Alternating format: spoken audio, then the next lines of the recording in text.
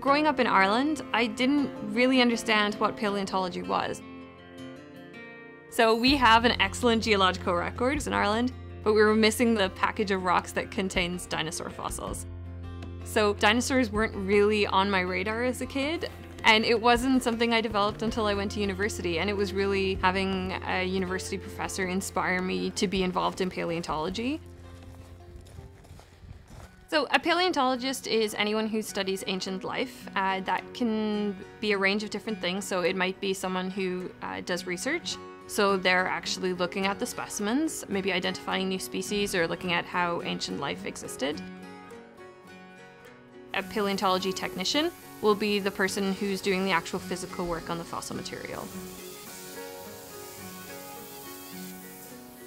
As a woman in paleontology, it's been relatively straightforward.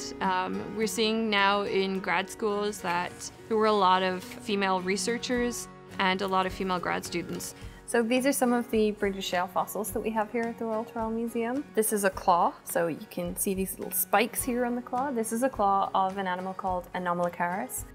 It definitely seems to be changing that we're seeing more women in science, and hopefully we'll see that push through into the research level as well.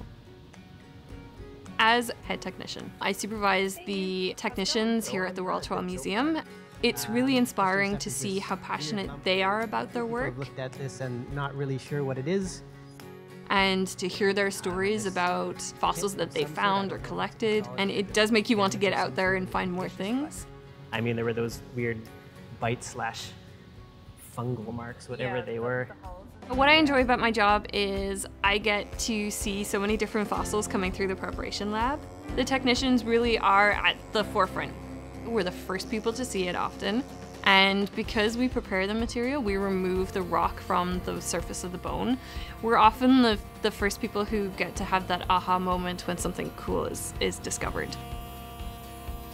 Sometimes as a paleontologist, you can get to do really cool things. So you can make a discovery. In my case, I got to name a new taxon, a new animal. So something that's new to science, that's always really exciting. That's why any scientist does what they do. It's always about having questions and trying to get to the answers of those questions. For kids who want to work with dinosaurs, get involved early. So if you can volunteer somewhere when you're a university student, get involved in research early, and you really have to be passionate about it to be able to pursue it. There are a lot of people who want to do what we do, and unfortunately it is a small number who can't, but those who are really passionate about it and have an aptitude for it will be able to succeed. To be around so many people who are passionate about the work that they do, and to be part of it, to be able to follow my own passions, it's really exciting, and working at the Royal Tyrrell Museum allows me to do that.